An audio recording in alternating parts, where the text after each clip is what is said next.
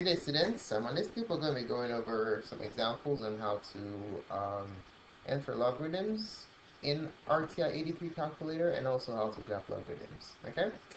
So, first of all, in order for us to be able to accomplish the task for today, you need to know a special formula known as a change of base formula. Change of base formula. Alright? So what is a change of base formula? Let's say you have log base a or b and you want to change it into base n.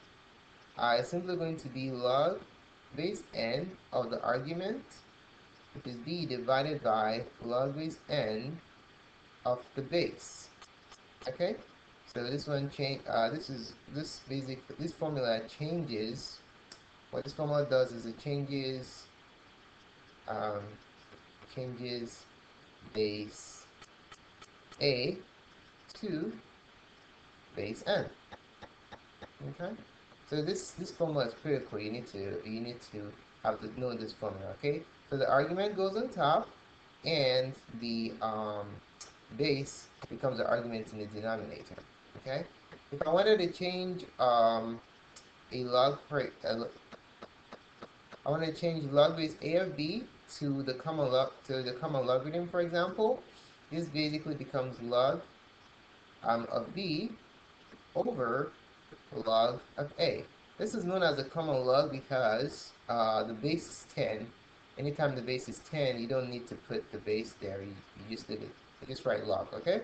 So you notice that the argument of the logarithm went to the top, and then the base went to the bottom, and they both became arguments. And then our target base, which is base 10 in this case, becomes the base of the numerator and denominator, okay?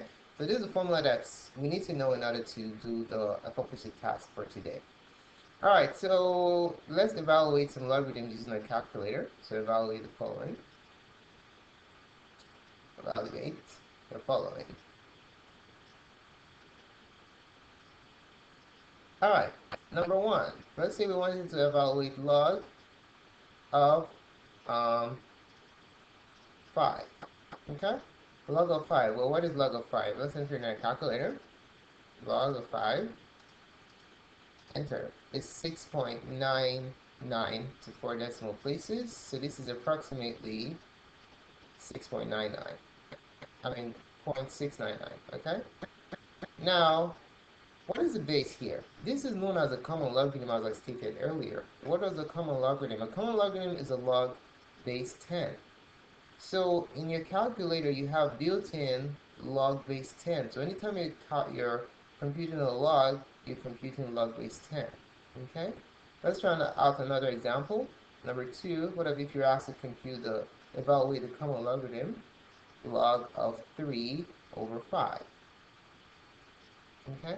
So all you do in your calculator, you go log of 3 divided by 5. And it's approximately negative 2218. So negative 0.2218 to 4 decimal places. Now what's the base here? It's a common logarithm, so it's base 10. Okay? Alright. Now, what if we wanted to do something like this? Log base 3 of 5. Will it be appropriate for us to go in a calculator and say log 5? Is that right? That's absolutely wrong, because we know log without the base is a common log and it's base 10. What I just did in the calculator is log base 10 of 5. That's not what the question asked for. The question asked for log base 5 of 3. So how do I enter this into the calculator? That's the question. So what I must do is I need to change this into a common logarithm so that I can enter it into the calculator, because TI-83s, the only language they speak is a common log base, okay? Which is log base 10. That's the only thing it's been programmed to compute. So we need to change this into a language that this understands so we can use the calculator functions to evaluate the approximate logarithmic value, okay? So here, let's apply, I'm going to apply the change of base formula, what I talked about earlier in this situation. Alright, so this is the formula I'm going to use. This formula we talked about up here. I'm going to use it, okay? So let's go ahead and do it. Alright, so this is going to become log base, if it's base 10, I don't need to put the base, okay? Log of 5 divided by log of 3. So now this is what we're supposed to enter into our calculator to get the approximate value of this logarithmic expression, okay? So we're going to go log of 5, close that, divided by log of 3. Enter, and the correct answer is 1.465. Oh, wait, 4650 to 4 decimal places. Okay, so there you have it. This is basically how you enter log base any base. All right, let's try another example, number 4. What if you call it evaluate the approximate value of log base 5 of 4/7. And how do I do this? Remember, I must apply the change of base formula first. So this becomes log base 10, or just log of 4/7, okay, divided by log base 10, or just log of 5. Remember, the base goes in the denominator and the argument goes in the numerator, all right? The target base is 10, okay? But since it's a common log, we don't have to put it. Okay, it's invisible. So this is what I'll enter in my calculator to evaluate this expression. So I'm going to enter log of 4/7. Please, please, please close this parenthesis, okay? That indicates that we're closing out the numerator. Divided by log of 5. And it's negative 0.337477. So the approximate value of this logarithmic expression is approximately, to 4 decimal places, negative 0.3477. And that's your final result. Okay? Alright, now let's talk a little bit about graphing. What if I wanted to graph a logarithmic function? Okay? What if I wanted to do some graphing? Number 1, let's say the task is to graph. We want to graph y equals log of x. Okay? So all you simply do is press Y on your calculator, this Y button right here, and just enter log of the variable, which is x. Enter graph. Down. There goes log base x. Okay, if you want to set it to a specific window just to exaggerate, I'm going to use a zoom box here to set it to a specific window. So you just press zoom and then 1, enter. I'm going to scroll up to this point right here, press enter. That's the upper left corner of my window. I'm going to stretch it to the right, press the right button, just hold it down. I want to create a window that I want to focus in, okay? So go down, down, down, down, down. So this is going to be my new window, okay? Press enter.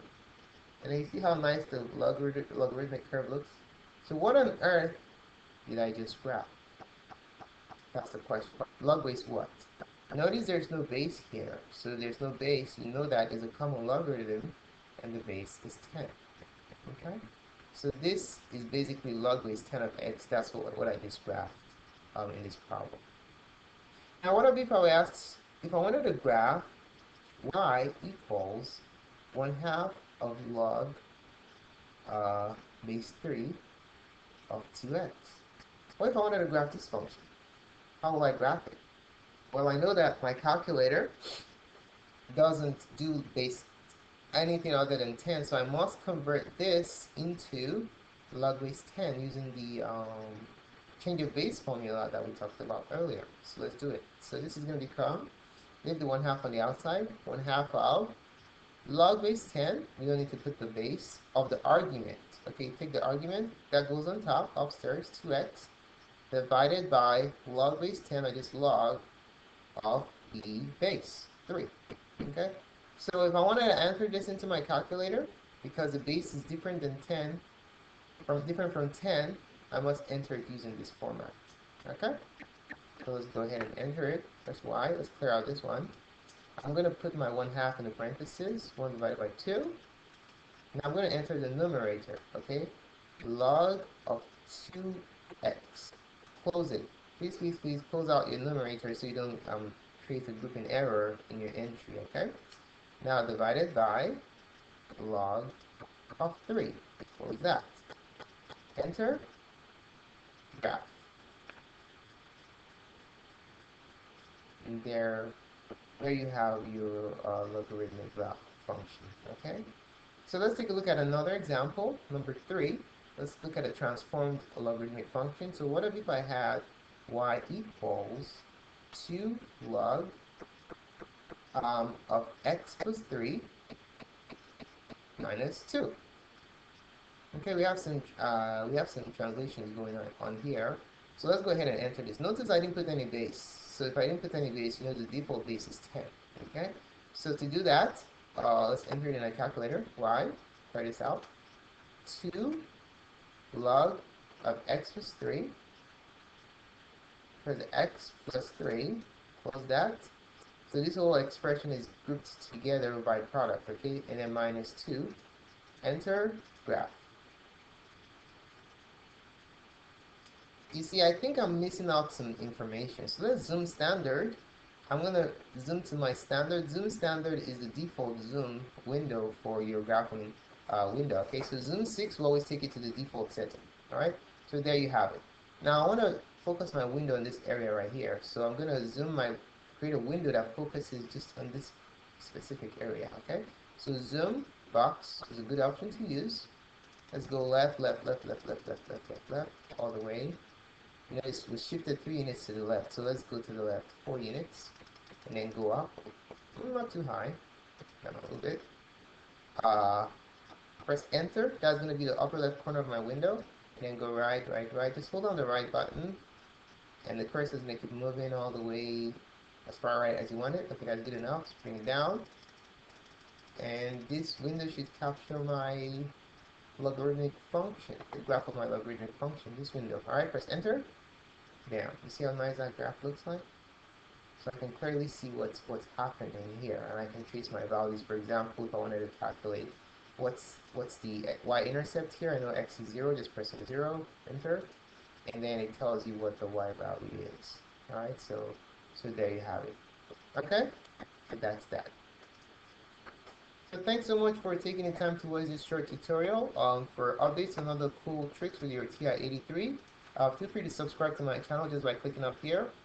You can share this video with your friends via Facebook or Twitter or even Google+. More videos can be found on mathgotserved.com. Thanks again and have a wonderful day.